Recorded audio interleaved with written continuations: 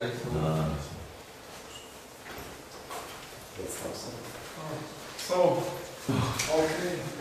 we told you how to start Hypervisor, and now we will show how to leave the Hypervisor and to resume operating system. No, so we leave Hypervisor. No. I will show you some code which is 64-bit, and it is based on Intel virtualization instructions. So we have Hypervisor running in 64-bit mode and the guest operating system running outside it. Both Hypervisor and operating system have their own paging tables. They are separated from each other. And now how to turn the Hypervisor off and how to resume the operating system. So here are two possibilities how to initialize the Hypervisor shutdown. For example, ring 0 I initialize it, but also ring 3 might initialize the shutdown. For example, the ring 0 may call the VM call instruction, which is 3 bytes long instruction, or ring 3 might initialize it using the CPU instruction, which is only 2 bytes long. Both these instructions cause unconditional VM exit, which is break from guest into the hypervisor. Here is the code sample of how ring 0 may initialize the shutdown. It is, for example, some magic value REX register, and then it is ring 0, then it calls this instruction EM call. If we have multiprocessor machine, all CPUs which run under virtualization must execute this. If this instruction succeeds, then we will continue, and if 0 or carry flag are set, then it means failed. After successful shutdown, we perform some cleanup. So, what happens after executing this VM call instruction? So, what happens after executing this VM call instruction?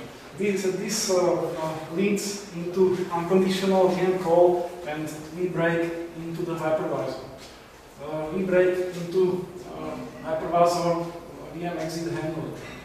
This handler is typically more complex than the code shown here, but I only want to show you some basics, checks, and what to perform.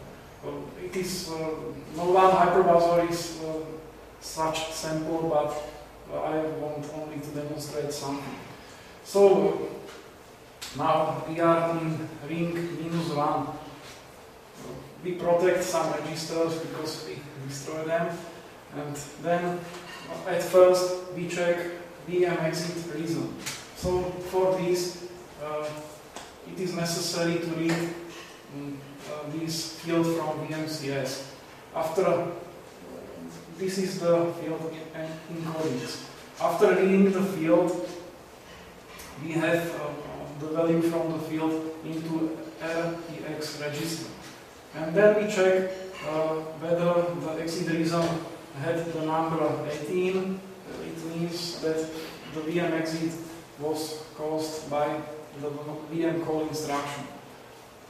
We check it, and if it was this VM exit number 18, that it was the execution of VM call instruction, and the handler continues. So after that, we check, for example, that magic value which was here, this magic value, and if it matches, then we continue with shutdown. If the value there was wrong, then, for example, we may return some error. So here this jump, conditional jump, will jump to fail. This is not more important. We are interested how to shut down hypervisor, but we should implement also this code for properly error handling. So now the hypervisor shutdown itself. It is not too complicated. It is necessary to restore about 30 registers, no more. I didn't count it exactly. The shutdown is only one procedure if we are simple enough, and it is necessary to make some prologue, some epilogue, and something between these.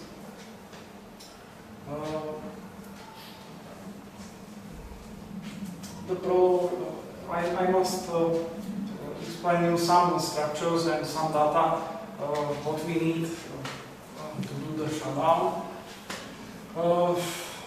We will have some space on the stack filled with these values, and we will have some data which are only VMCS fields encodings, and there are about 30 fields everywhere. This one encodings belongs to this one field, and they follow in this exact order. It is not complicated, and the number of the double words here must match the count of cohorts here, and the count of that fields is calculated very simple by dividing the size of this with the value 2. Well, the prologue itself, we need to push these 5 registers because we destroy them, and we also need the stack space of 5 cohorts to the final instruction. The stack frame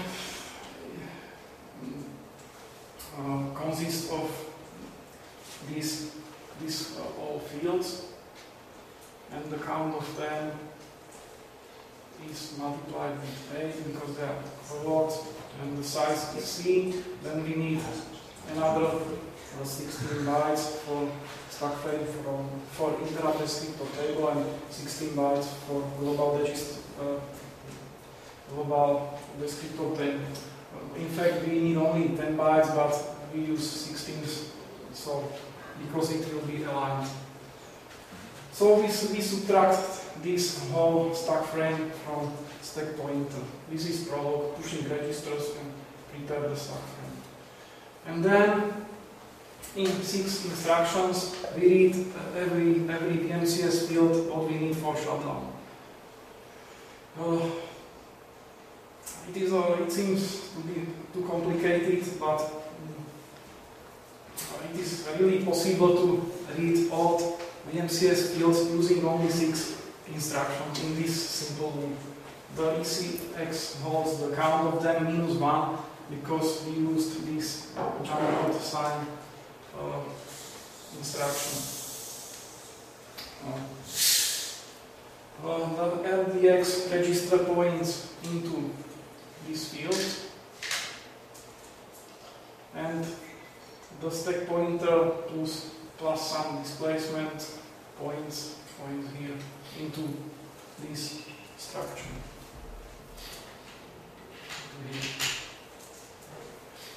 So we read all VMCS fields in 6 instructions.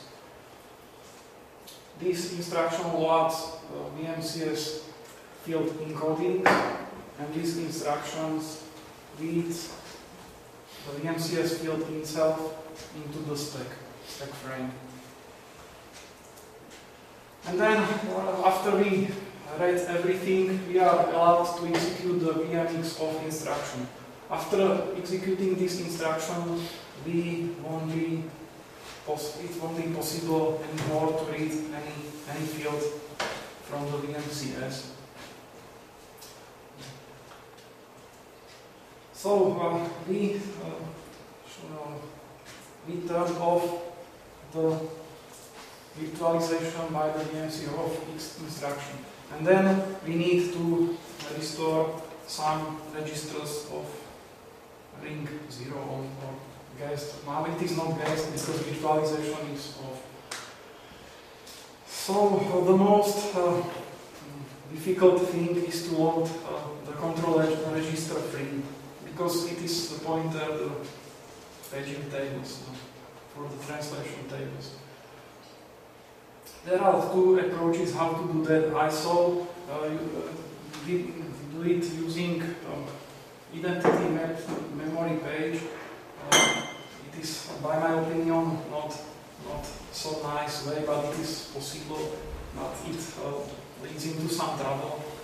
And the second approach is to do it in the same way as operating system switches tasks, because every task has its own private virtual memory, translation tables, and we will do it in this second way.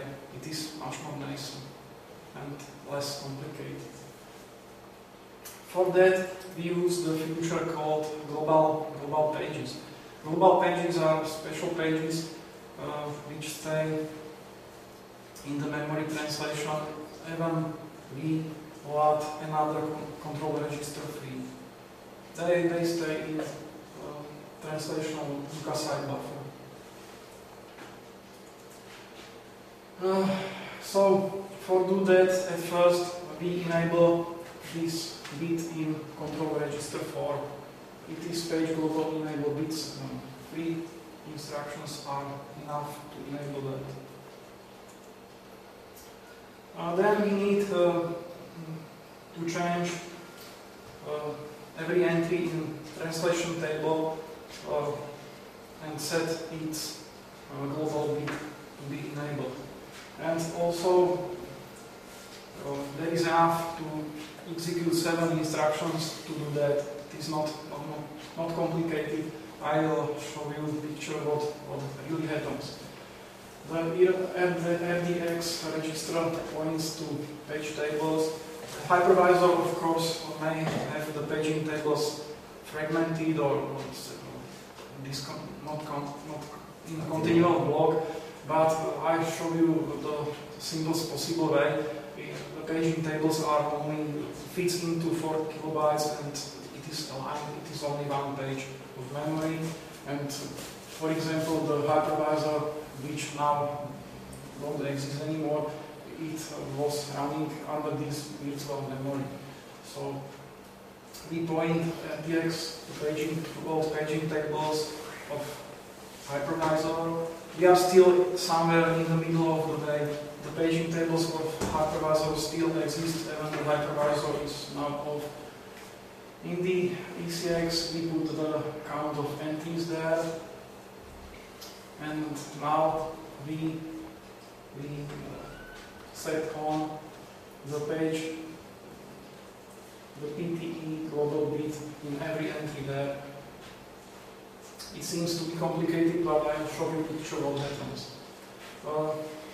I don't know whether it is well visible, but we will change these bits. Now they are 0, and we change it to be 1. It is bit 8 of every entry in page table. This is the code itself. RDX points to the page table here. It starts here. The ECX holds the count -1 because the last instructions is Janet's line. And this is the loop itself. We load not the whole, but only the part of the PTE. We set the bit 8 to 1, and we write it back into memory. I use this instruction to write it directly into the physical memory and bypass caches. And what happens then? All these bits which were 0 are now 1. I'll show you it quickly. What happens?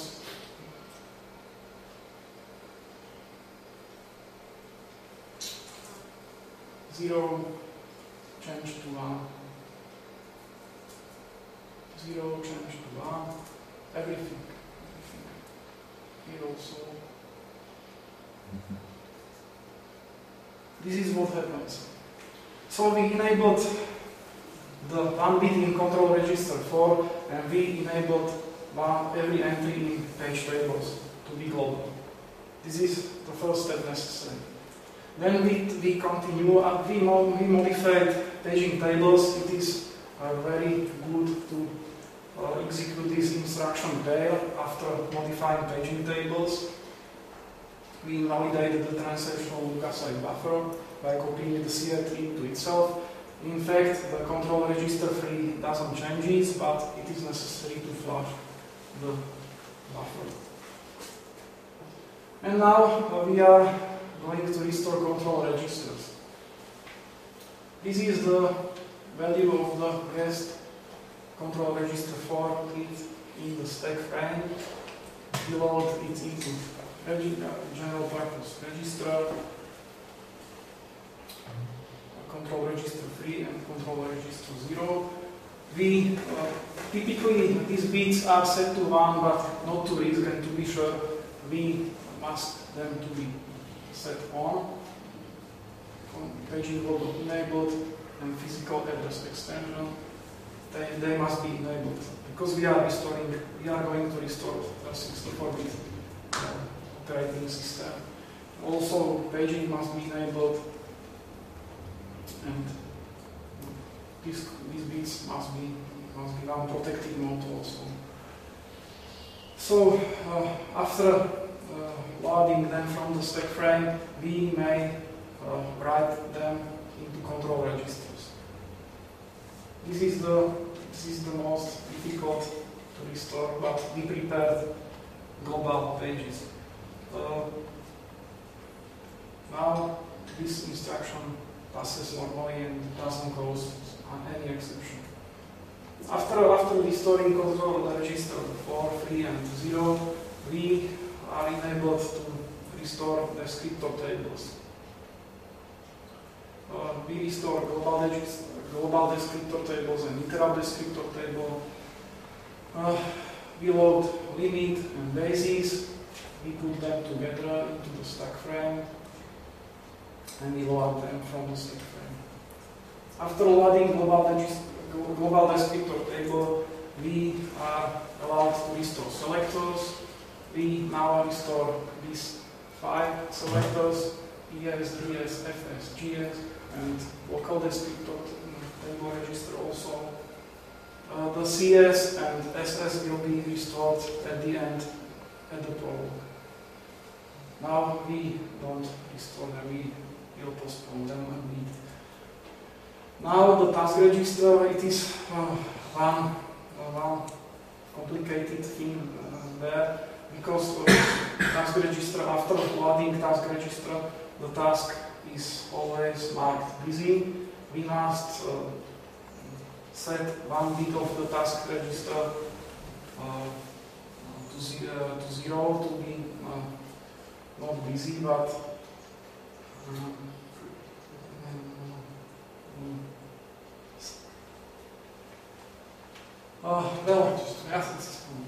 we load the TR selector into EX register, we backup it into ECX register, we mask off these 3 bits. These 2 bits are privilege level. This 1 bit is stable indicator, which chooses between global and local descriptor table. If bit 2 of TR selector is 0, then we continue normally. If it is set to 1, the task register is in local descriptor table. FDX now holds the base of global table. This RDX register holds the value of global descriptor table base. So we mask this one bit to 0, and we must prepare the task available task. The task must be available. We can load only available task. After setting this one bit to 0, the task is available and we are allowed to load the task with this instruction. After this instruction executes, the task again becomes busy. This is this cycle. It happens every time when you load task.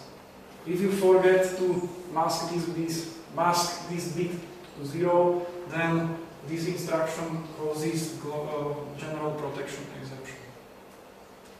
So we restored the task register, and then we continue. We restore FS base and GS base registers. These are 164 bits in the model specific control registers. We write them using the write model specific register instruction. One thing I must say to you, executing this instruction, moving anything into FS or GS, will always damage their bases. We cannot exchange the order of restoring that. If we loaded the bases before these instructions, then executing these instructions destroys their bases. So their bases must be loaded after loading these selectors. So we restored FS base and GS bases. Then restoring sysenter model specific registers. Only 9 instructions, not 10. Then we restore debug registers. At first we test VM exit controls bit 2. If this bit is set to 1, then we can restore them. If this bit is set to 0, then we cannot restore them because they weren't safe during VM exit and they were overwritten with the values of the host. We are going to restore the guest registers. So, if this bit is set to 1, we are allowed to restore debug controls and the debug register 7. Other debug registers aren't saved, either changed during VM exit. So, we are going to finish the last 5 registers which we need to restore are instruction pointer, CS, flags, stack pointer and stack selector. It is quite simple, only the instruction pointer must be calculated because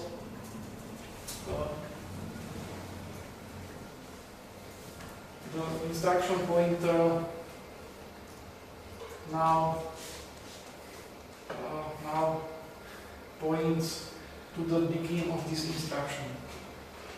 And we must add the instruction size to point the instruction pointer to the following instruction. This instruction has size 3 bytes typically, and the CPU is 2. So we load the current instruction pointer, we add the instruction size, then we load the CS selector, flags, stack pointer of the guest, and the stack selector. And we signalize VM success by clearing these all bits in flags. Now we are almost at the end. We discard the stack pointer, we restore the RBP register, and we write the new instruction pointer there when the guest will resume its execution. We restore RBX register and store control code selector there. We restore RBX register and store the flags register. We restore the RCX register and store the stack pointer. We restore REX register and store stack selector there. And the final instruction is the return from interrupt. This instruction has prefix 48 every time because it signals that this instruction is for 64-bit. Without the prefix, if it is only one by hexadecimal, it is CF. It is not enough. It must be every time received with the 48 hexadecimal and the hexadecimal CF. This instruction has 2 bytes. And this instruction restores instruction pointer, code selector, flags, stack pointer, and stack selector, and runs the OS. And now we return from the hypervisor VM exit handle. This is, in fact, returning from the hypervisor handle back. This was the instruction which braked into hypervisor, and the return from interrupt was instruction which launches us here. We set flags to signalize success, so no carry flag, either 0 flag are set, they are cleared, so no failure but success, and we perform some cleanup. The cleanup is quite small. We only kick off from the translation Lucasite buffer some pages which we used to switch the control register free during changing of virtual memory translation tables. It is done by the invalidate PG. Only 6 instructions. It is not complicated. After performing cleanup, there are almost no traces that the hypervisor was running. So, that was a very hard turn of hypervisor and resume operating system in about 100 instructions. Was it good? I don't think. It was very poor. It is too much. 100 instructions, it is terrible. And now I present you one small guy who is able to turn off the hypervisor in one instruction. Not 100, but only in one instruction. So, and now the guy, this one guy, is thinking how to resume the operating system in one instruction. Thank you.